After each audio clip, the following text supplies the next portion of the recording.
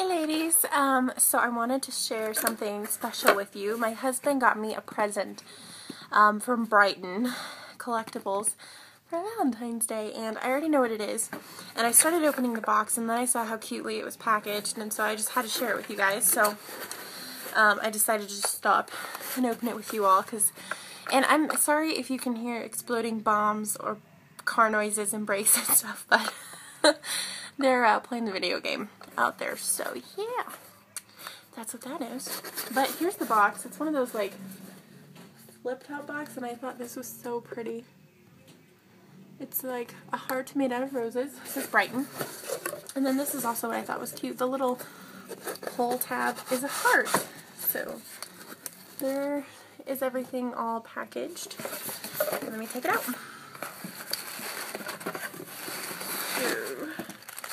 This is basically what it looks like when it's out of the box. I like the tissue paper and stuff.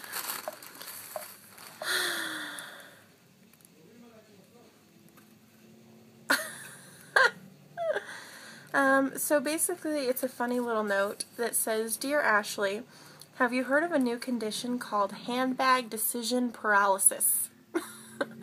HDP? This is a type of commitment phobia where you can't decide which bag is right for you. I have the opposite problem. I think that every Brighton bag is perfect for me." And then it just goes on and on and on, but it's like, at first I was like, what? But that's that, yeah, little card thing. So let's get into the actual present. I'm gonna, oh, okay. Oh, this is a big box for such a small package. Okay, so here's the first one. This is what I guess the front looks like. It's like the Brighton logo inside a heart. Brighton on the back. And then, oh, I'm trying to like pull it open, and it's like a push out one. Or something. Here. Oh, okay. I was like, what the heck? Because I couldn't see my thing, but their box came unglued. That's kind of disappointing. Like, so it was supposed to be up like that, but whatever. I'll glue it later. The one thing I think is kind of silly is that they leave the retail value in there next to it, but here is what I got. And let me say the site is very misleading, and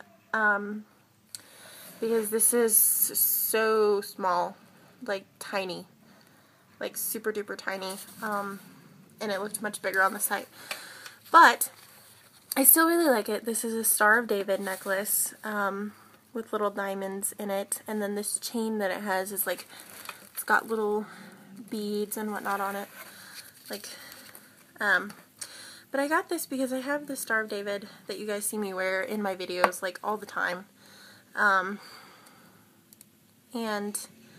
I just wanted one that would be a little dressier for, you know, more dressed up occasions.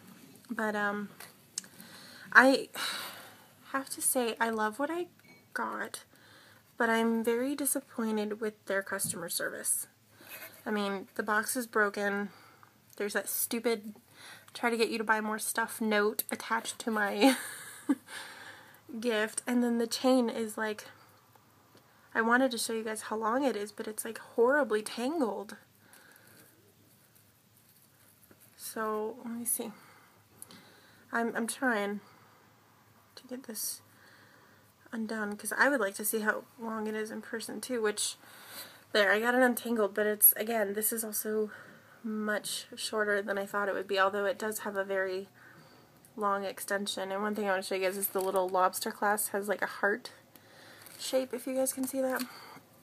But this is what it looks like. This is the length on its longest setting, which is probably always what I would wear it on.